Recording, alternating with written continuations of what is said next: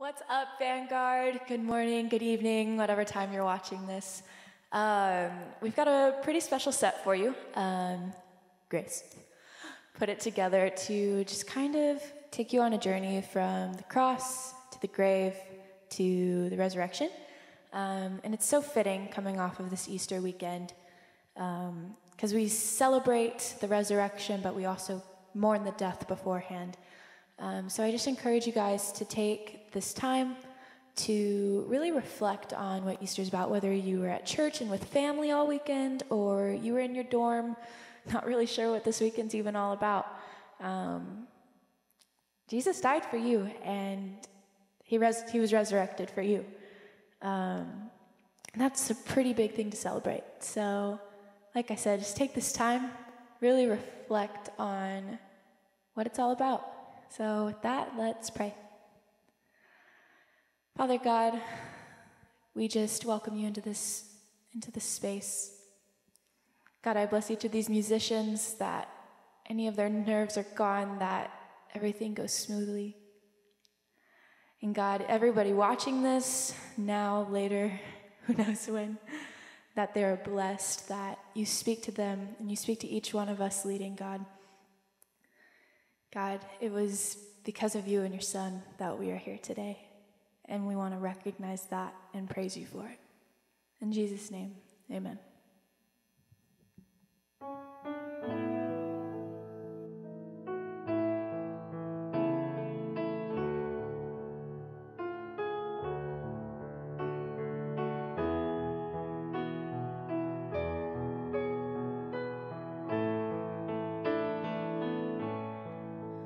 On a hill far away stood an old rugged cross, the emblem of suffering and shame.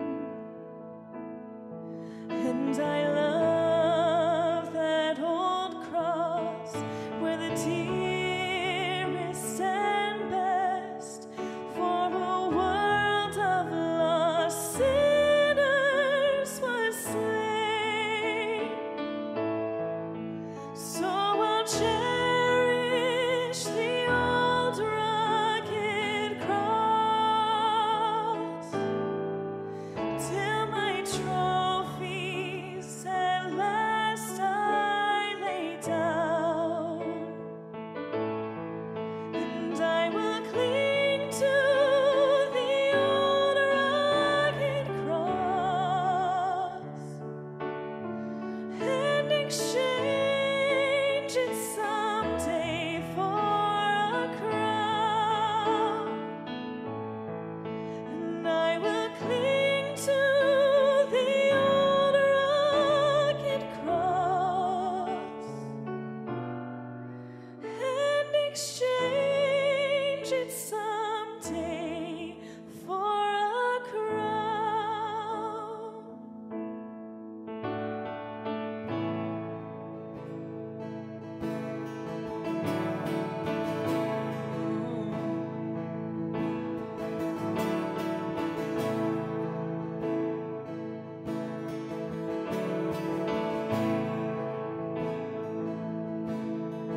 I searched the world, but it couldn't fill me. Man's empty praise and treasures that fade are never enough. Oh, then you came along and put me back together. Oh, and every desire is now satisfied here in your love. Oh, there's nothing better than you. There's nothing, oh, better than you, Lord. There's nothing is better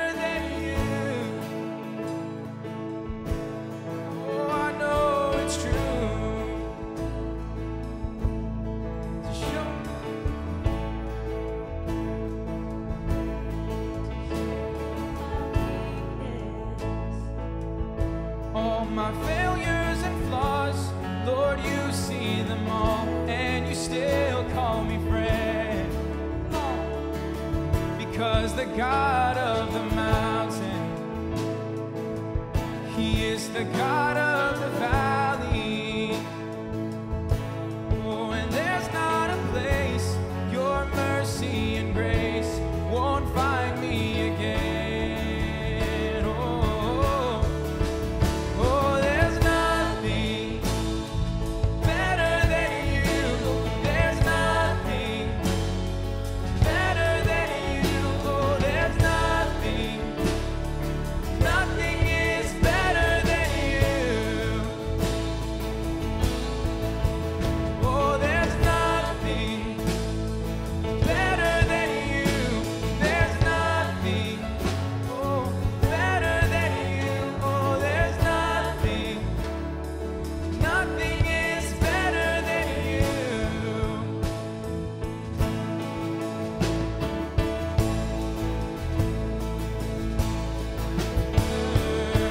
You turn mourning to dancing.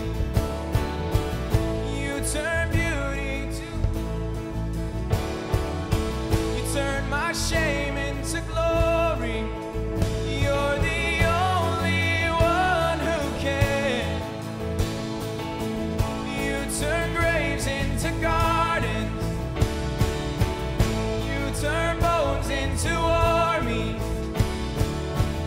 You turn seas into highways. You're the only one who can. Oh, you turn graves into gardens. You turn bones into armies. You turn seas into highways. You're the only one who can. You're the only one who can. You're the only one who can. Oh, and Lord, there's nothing better than you. There's nothing better than you, Lord. There's nothing, no, nothing is better than you.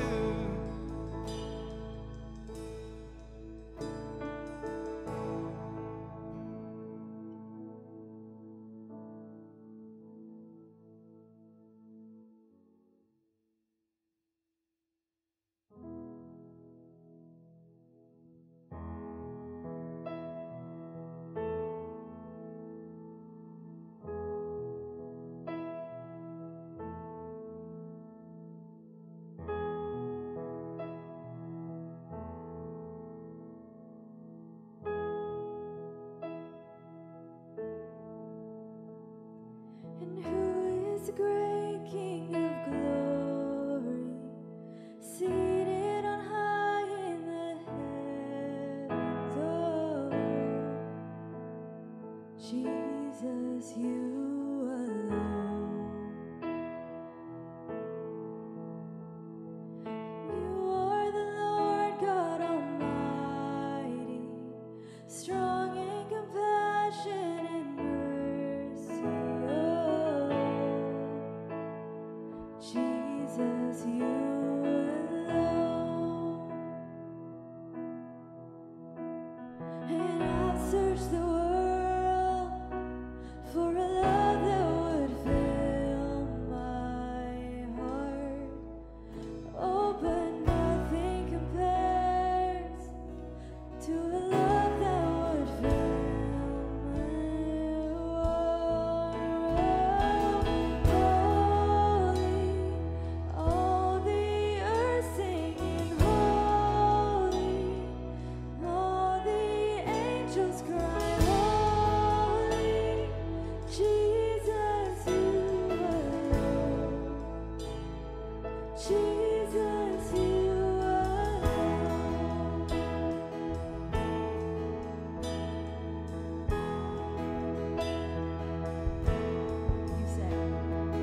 You set the stars in the heavens. You set the world into motion. Oh, Jesus, you alone.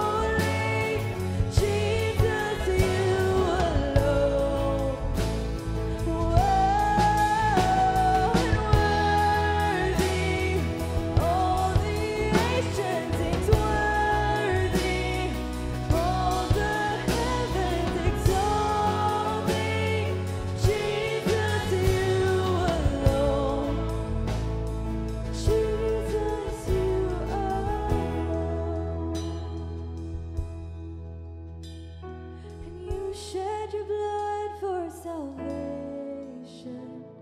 You broke the curse for our freedom. Oh, Jesus, you alone. You rose from dead in the morning. You'll come again with your glory. Oh, Jesus, you alone. I've searched the world for a love that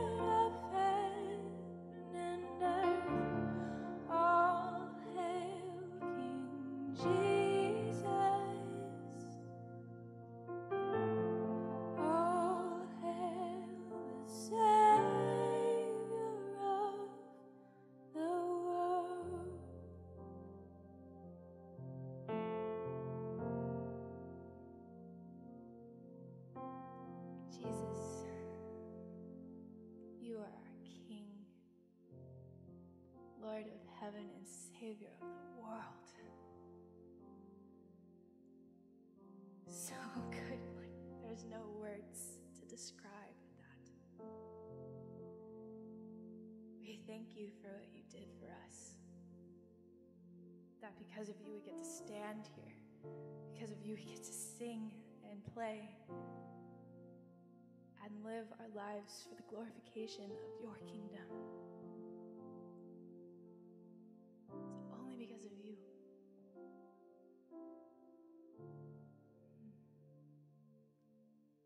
We're starting a new series called Adopted. It's out of Romans 8. It's going to last for a few weeks, and the picture for it is a silhouette of a person, and there's the sky and the stars and the moon and the sunset behind them. Check your emails, you'll see it. And it's beautiful because this person is looking up at the Father in the sky. How many times when we were a kid did we look at our father or our mom or whoever our guardian was and say, "Pick me up. I'm your child." We were all adopted into this kingdom, and Pastor Mike is going to give a great message about that in just a few moments. So would you guys just sit in that and pray with me as we bless Pastor Mike and his message. God, one more time we just thank you. Thank you, thank you, thank you. God, I just pray that Pastor Mike's message comes across clear and succinct and direct, that whatever your Holy Spirit has for us is only what he speaks. As he brings this new message in to start, that hearts are opened, eyes will see and ears will hear. In Jesus' name, amen.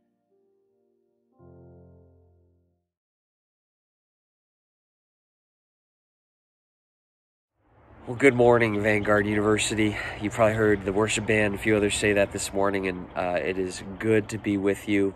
Well, sort of. I am actually on a mountain near Arrowhead, Pinecrest, which is the same camp that really God awakened my heart in, well, I don't even know what year it would have been. It would probably be, 1988, the year the Dodgers won the World Series that year. Obviously, they won last year as well, thank goodness.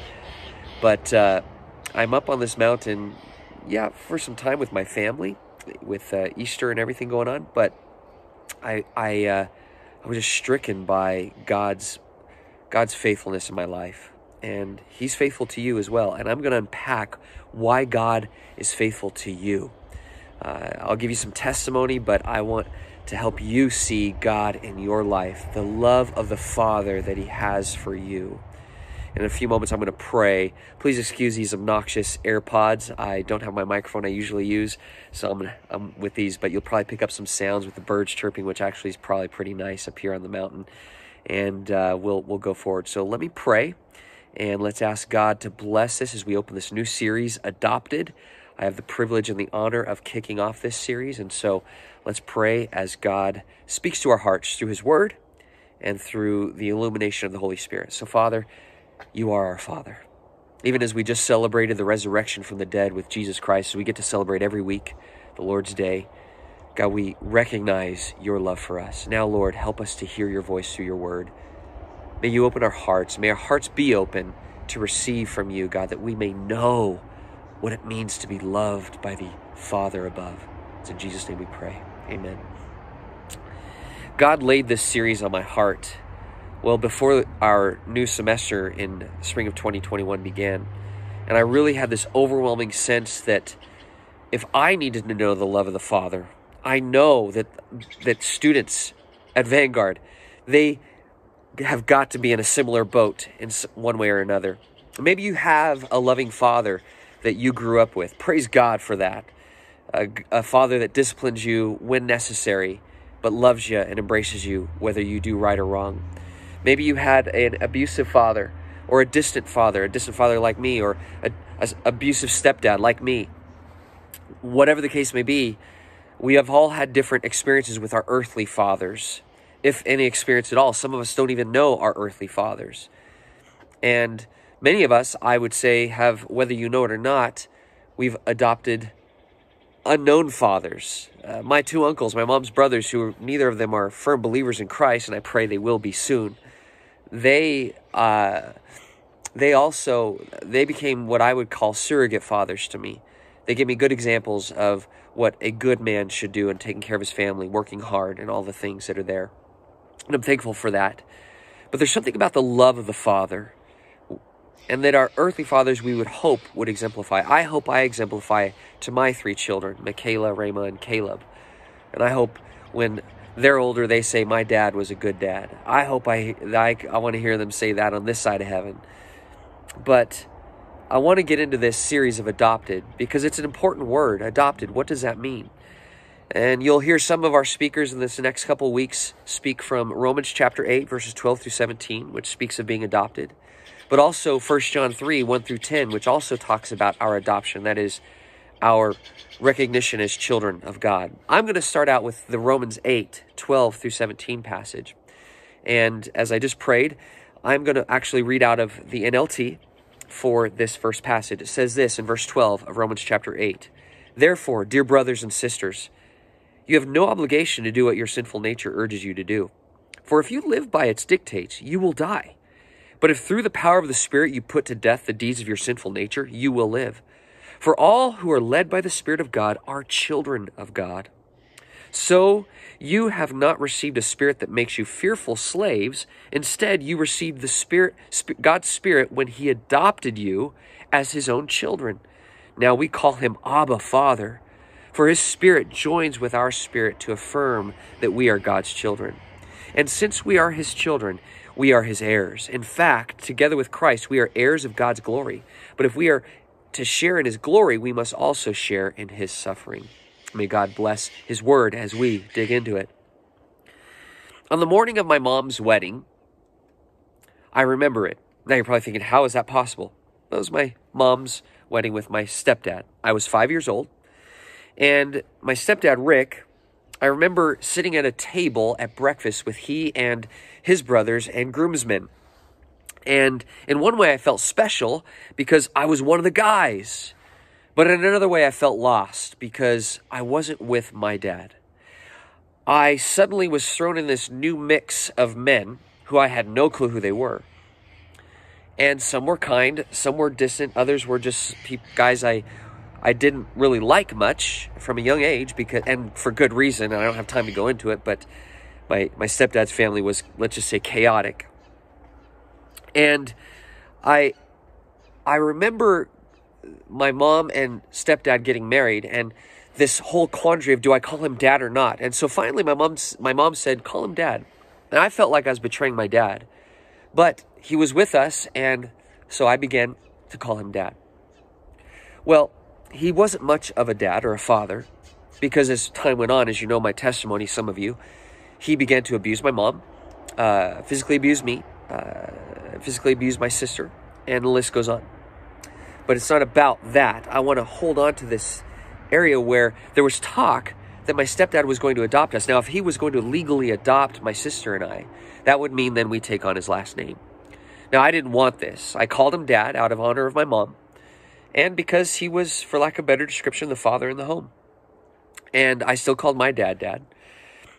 And I had to call my dad Phil dad or real dad, and Rick dad, to distinguish between the two when we were younger. And that's how we distinguished between which dad we were talking about. But there was often talk of him adopting us, and I didn't want that adoption because I didn't want to be known as his son. Now you're like, wait, aren't we talking about being loved by the Father? Yes, we'll get there. But I'm telling you my story because even though I rarely ever saw my actual dad, I certainly did not want Rick as my adopted dad, because I knew what my dad provided, and I knew my grandpa and grandma Whitford, and I wanted to keep that name because I love my grandpa and grandma Whitford, who were more of godly parents to me than my own parents. And so there was this thing that God enabled me to keep. And so even though I was Phil's son, my dad, Phil Whitford, my grandparents became kind of another identity for me with regard to my last name, Whitford, which is with me to this day. Thank the Lord. And so it was this almost readoption that I had to go through to understand, because there was a confusion. Like, do I identify with my Rick dad or to my dad and his family? And so by keeping that last name, it was almost like a readoption. But this was only in the natural. And I'm using the natural as an example because we're going to get to the spiritual here. So as we reflect on the beauty of Good Friday and the resurrection of Easter Sunday and what Jesus did on the cross for us, we can beyond a shadow of a doubt hold fast to this Romans 8 passage that I just read and be encouraged by God's John 3:16 love that he has for the whole world and for you and for me. But I want to explore more, to go deeper in this love of God that translates into adoption, that is, as his children. That's a huge deal, that you and I are children of God. But what does that mean? We hear it a lot, and most of us, I think, would say, yeah, I'm a child of God, sure. We joke about it. You know, when I think of Veggie Tales, I'm sorry, I go to Josh and the Big Wall, and the little French peas are like, hello, children, the children of Israel. And anyway, you'd have to watch Veggie Tales if you haven't. It's for a younger generation. Maybe you did grow up with it. But we are children of God. And so, because we are adopted by the Father, as this Romans 8 passage says in verse 15, and we call him Abba, which is translated Daddy. We call him Daddy, Father. Daddy is more of a term of endearment. Father is his function. He covers us. But Daddy is that intimate thing that says, Daddy. You cry out to him. I can't honestly remember calling my dad Daddy, and I certainly didn't call my stepdad Daddy. But to call a father Daddy, which my kids do, that's an intimate thing. I would rather be called Daddy than anything else as it pertains to my children, to me. And I believe this is the love of the Father, this intimacy that we get to have with God as we are adopted. And so the first thing we see in this passage, verses 12 through 13, is that we live in and are led by the Spirit's power. Now, what does that have to do with adoption? Well, it's clear that if we are adopted by the Father and we put to death the deeds of our sinful nature, we will live. And for all who are led by the Spirit of God are children of God. And so as we are led by the Spirit, we are God's children. So there's a connection between living by the Spirit and our identity as children of God. They are connected together. We cannot escape this. And so I want to make sure that as we identify as children of God, as adopted children of God, that we understand this beauty of the Spirit in us as we seek to live. Now, does that mean that we won't make mistakes? No, we will make mistakes. Or mistakes, as I just said, as I just made a mistake in saying the word mistake. We will make mistakes. But God has given us a new way of life in the Spirit. See, from a young age, I've had a deep sense of right from wrong. And I believe it was a spiritual ingrained mechanism the Lord gave me, because I had to see right from wrong. As I saw my mom making her choices, my stepdad, and all the things going on, I had to have a true north, a clarity of understanding right from wrong, because I could sense the wrong that my stepdad was leading us in, and I knew that God was pulling me in a different direction than where that was going. See, I first encountered the Spirit's power on this mountain right here. It was at Pinecrest when I was in 7th grade, and I experienced the power of the Holy Spirit at the altar when the speaker, he was the Big O. I don't even remember his name. All I know is he's the Big O. Dynamic speaker, preacher of the Word of God, called people up to repent of their sin. And I came up to turn away from my sin as a young 7th grader. I gave up everything that I knew how to give up that was something that the Holy Spirit had shown me that I had done wrong. And then I remember my youth pastor, Benny Perez, coming and touching my back and just praying over me. And I just began to weep. I don't even know why. It was as if all the lack of the loving Father that I did not have growing up, all in that moment, the love of the Father came rushing in, just through that touch of my youth pastor. just put a hand on my shoulder, that's it, and prayed over me. And suddenly something broke inside of me. I remember it to this day, and like a flood, just tears welled up, and yes, Snotsville came. It was just giving up of me. And this would happen from that morning to the evening that night to the next day. And God, I literally in 3 or 4 services, cleaned me out, began a new journey of cleaning me out. And trust me, I went to the altar a lot. Once I discovered that was a conduit where I could connect with God, I didn't know how to really before then. I realized I want to keep connecting with my Father. And I was on this journey of learning what this meant. Well, went home and I felt brand new. My mom couldn't believe it. I did chores. I did everything she asked me to with joy. She was like, who is this kid? And it's because I first experienced the Spirit's power, which is connected to the love of the Father. And that's why this caught me, that the Spirit's power in our lives, as we live by the Spirit, we are children of God. And so may we continue to receive the Word as we grow in the Lord. And I pray that's what you're receiving now. And we worship God in His fullness, because it's through Him that we have life, through the Holy Spirit. So we live in and are led by the Spirit's power. The second thing we see in this passage is that we are children of God. Now, I already said it, but that's verse 14. We are children of God because we're led by the Spirit. My dad worked for the airlines, an old airline called Air Cal, which was bought out by American Airlines later on. But he was at his place of work, and he was stately, and he was doing what he loved to do. And I knew it. I could sense it. And so when I would go to the airport where my dad worked, and we were maybe going to fly from Reno, Nevada, when we lived there for a few years, to Southern California, where I was born to be with my grandparents, I remember his fellow employees recognizing me as Phil's kid. And it was an honor to be known as Phil's kid. Yes, I loved being known as Phil's kid because we had the same last name, and that's my dad. That's my dad. And though it was rare in recognition, it was important in my development as a young child. I had my name and I had a dad. And so it's in this we need to know that we are God's children. You are God's kid. You are His child. You are His son. You are His daughter. And that's just the general thing. Just be known as God's kid. Just accept it. You're God's kid. If you've accepted Jesus Christ as your Lord and Savior because of what Jesus did at the cross, you are now a child of God. You are God's kid. Let yourself be known as God's kid. Just take that on you. Just say, I accept it. I'm God's kid. I'm God's kid. And some people will recognize that. Oh, that's one of God's kids. And maybe they'll be like, that's one of God's kids. Oh, they don't do any, like, we want to do this stuff, and they're like not doing it. Maybe you're God's kid at Vanguard, and there's other people not acting very much like God's kid. And maybe that's you. Maybe you're watching this because you're getting credit, but you're not acting like God's kid. I want to encourage you. If you've accepted Jesus as your Lord and Savior, you are God's kid. Start acting like God's kid, right? Not just because, oh, Pastor Mike said I have to. Obviously, you're not going to just because I said you had to. You're old enough to go and do whatever you want. But I want to say this clearly. You are God's kid. So be God's kid. Identify as God's kid. You and I are a child of God. You are a child of God. And I think it's important in this understanding of, as us being children of God, to know who God is. So I want to give just a clarity of God's character as a father. So God is a father to the fatherless. Okay, so maybe you didn't grow up with a father, or you haven't felt like your father's been there. I can identify with that. Psalm 10:14 says, but you, O God, do see trouble and grief.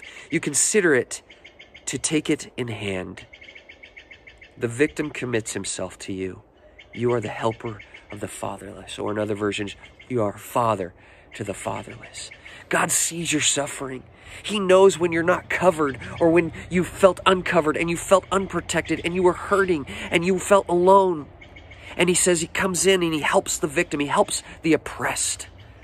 And yes, you could grow up totally affluent and still be oppressed. Did you know that? I know. I was a youth pastor of affluent kids for 7 years of my youth pastoring. And sometimes the most affluent kids are the most oppressed. And you're like, well, how's that? Because they're numbed by their affluence. Sometimes it's brokenness that leads us to the foot of the cross most easily. I'm not saying it's great to be poor, and I grew up as a poor kid. But I'm saying it was because of my poverty that maybe there was a brokenness and my brokenness. I had both, and I had poverty and in many respects, and we were on food stamps and all that, and I didn't have a put together house. So the Lord was it was like Like when Peter says, who else are we going to go to? Yours are the words of life. I didn't have anybody else. Like, wow, you sound desperate. I was. And I'm so thankful God took me. God Almighty still accepted me. And so he accepts you. He is a father to the fatherless. He's a loving father. And if that first thing didn't translate into that, let me say it this way. 1 John 3:1.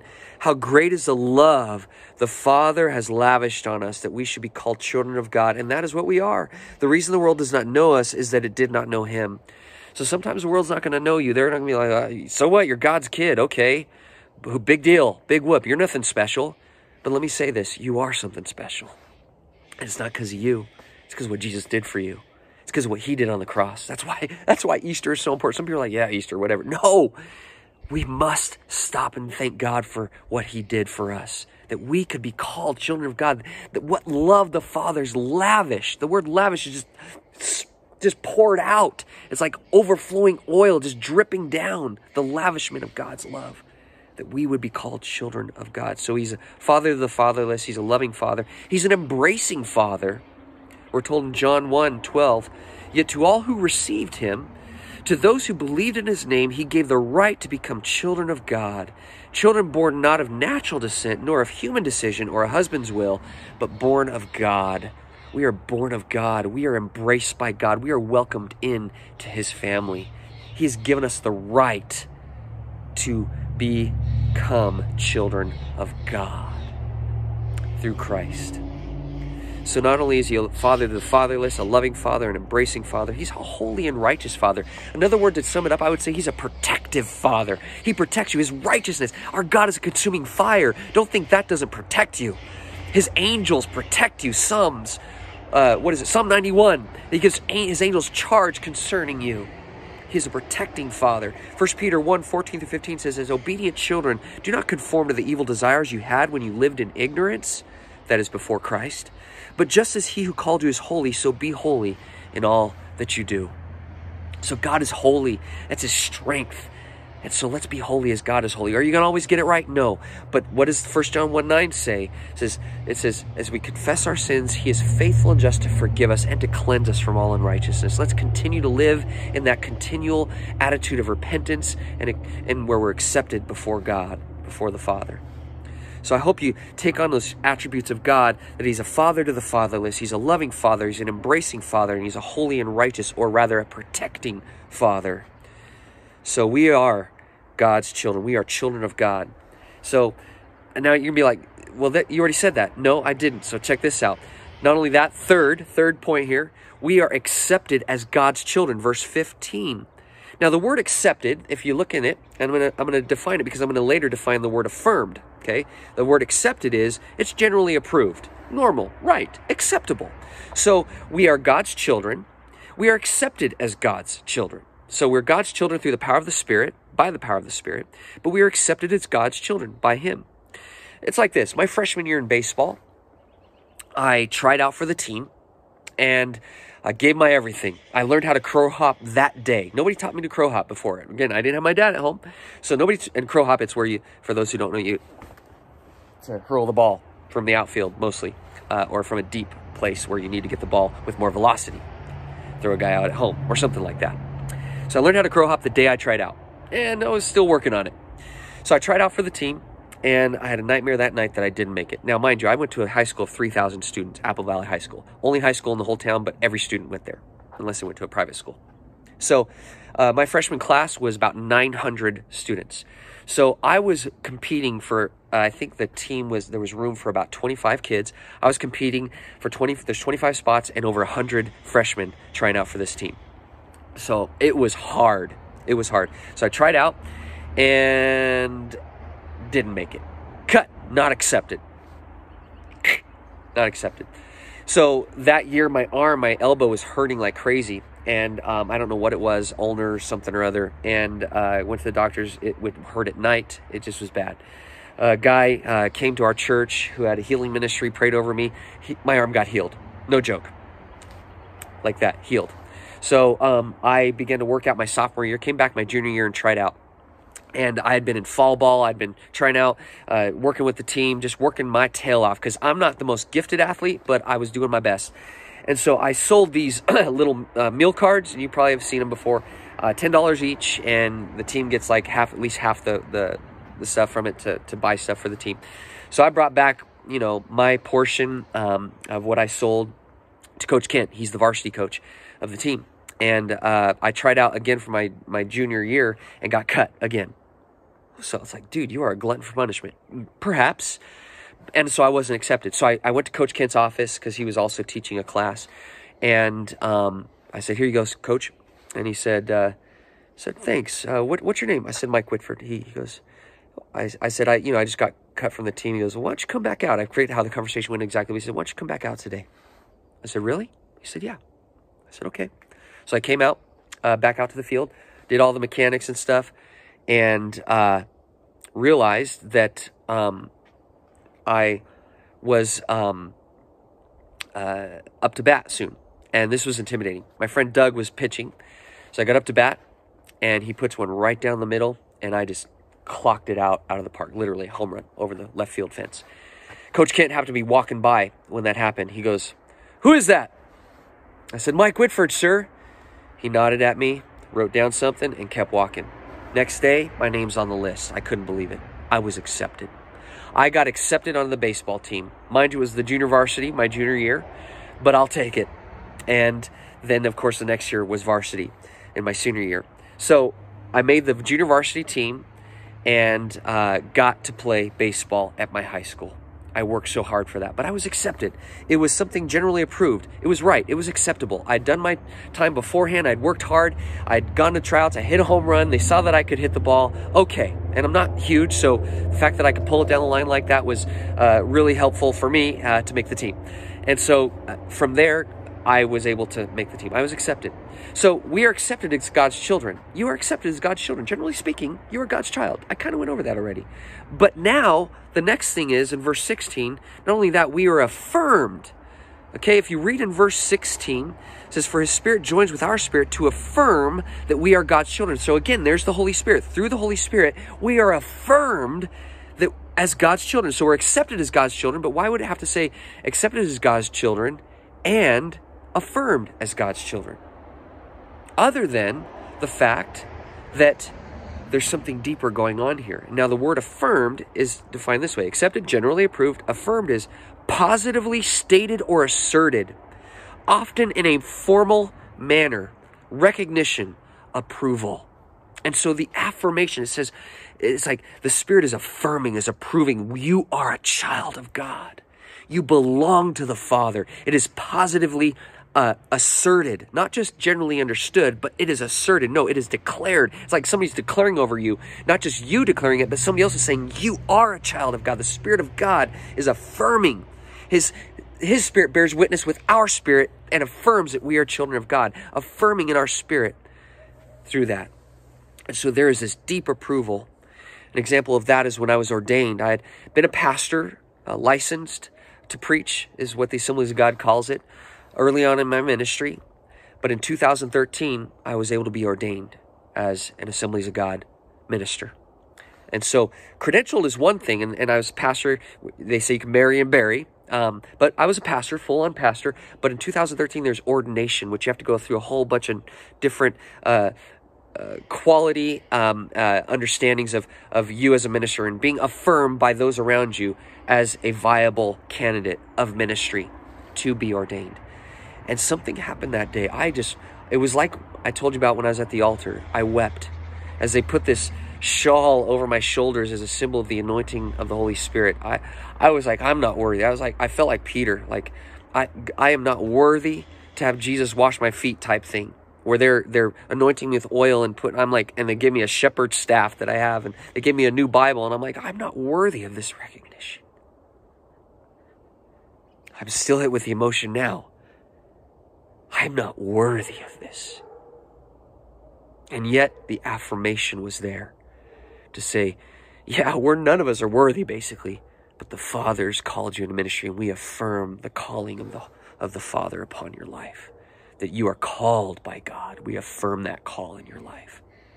And that's beautiful. The call is one thing, but to be affirmed as a son of God, that's all of us. You don't need to be ordained to be a son or a daughter of God. I'm ordained because that's my call into ministry full time.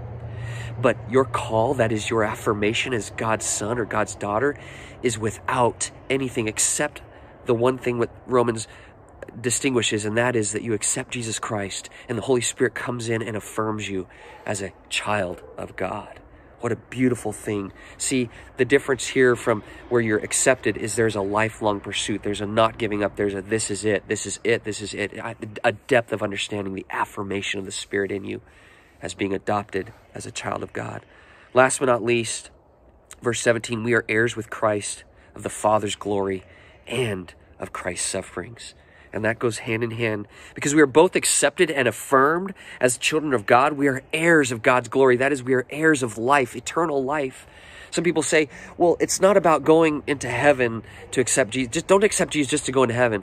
I'm like, well, yeah, I guess if you put it that way, but accept Jesus to have life. Accept Jesus to live by the Spirit. Accept Jesus to be children of God, to be considered a son or daughter of God. Yes, it is good to be a child of God. It is good to be known as his child. See, we are heirs of life with Christ, but we also partake in his sufferings. But you kind of already knew that as we went through Easter, right? We are to take up our cross daily, as Luke 9:23 says, and follow Jesus. We need to look to Jesus for the fullness of our meaning and be willing to suffer on his behalf. The world, I would say, from my perspective, I don't know if you see it as I see it, and that's okay if you don't. And I'm sure others my age and older would say this. It's getting darker, it seems. Even the things that I used to enjoy more tend to not, well, let's say, affirm the things of God. And I recognize that and go, you know what? Wow, maybe I don't need to make that as important as it has been in my life up to this point.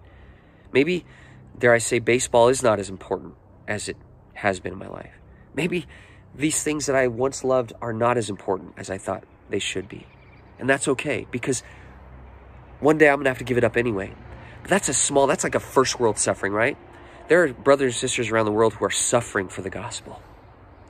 And so is it too much for us to sacrifice our flesh, that is our desires, right?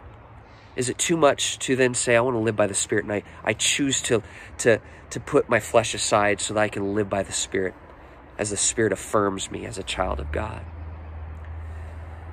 I was on a walk with Koufax, our dog, just this last week.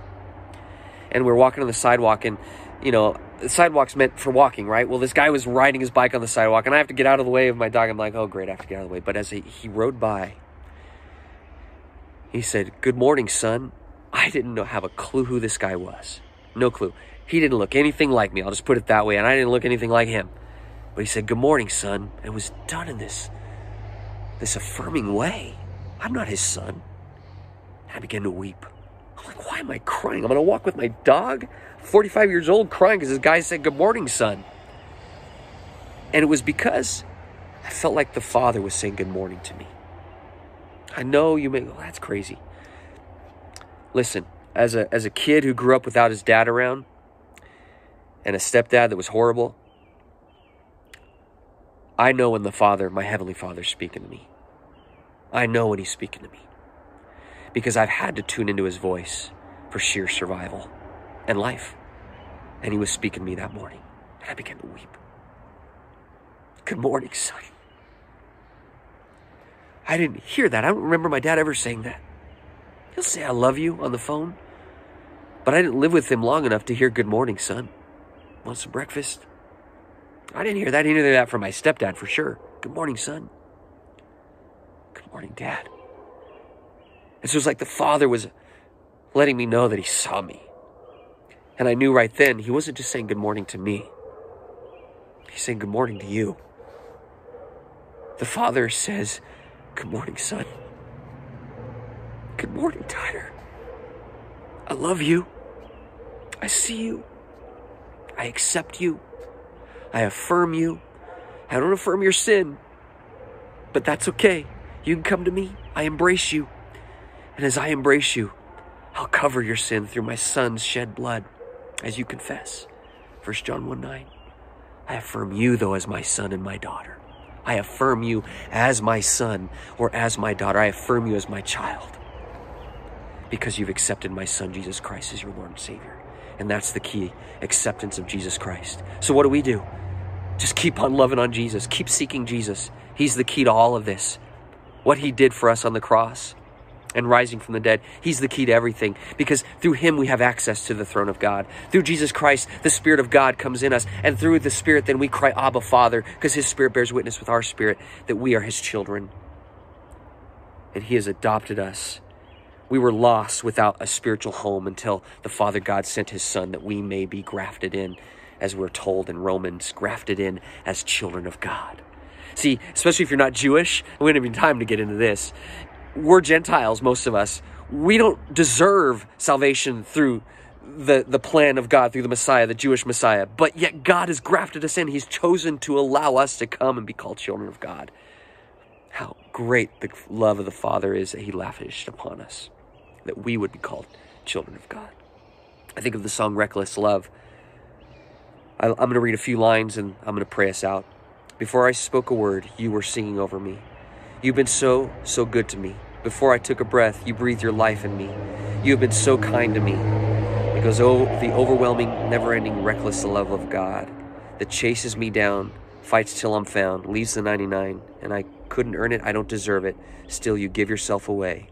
Oh, the overwhelming, never-ending, reckless love of God. He fights for you. He loves you. He's your Father. You are adopted. You are a child of God. Let the love of God come in you and fill you in such a way that you receive. So, Father, we thank you for your love. We thank you that we are children of God, that we are accepted as children of God. And some will recognize that around us. Others won't care, but we care. We are affirmed by the Spirit, that our spirit bears witness with the Holy Spirit, that we are children of God, and that we know that you are a loving Father, you are an embracing Father, you are a holy Father, you are a good Father. And so we say yes to you, Lord. Now, as we continue in this series of Adopted, I pray that these students will hear the voice of God. So maybe it's a good morning son, a good morning daughter, or just I love you, I accept you. Now come and be with me, and I'll show you how to live a life that is righteous and full of the Spirit. So, Father, we give you thanks that you've not left us as orphans, but you've given us life through your Son, Jesus Christ. And we say yes and amen to that. We love you, God. Thank you for adopting us as your children. In Jesus' name, amen. God bless you. And I hope you'll join us for this series. We've got a lot of great speakers ahead. Pastor Crystal speaks tomorrow at the live chapel, so make sure you're a part of that if you're on campus. And listen, embrace what God has for you. He's got us all on a journey. Just keep your eyes on Jesus through it all. Take care.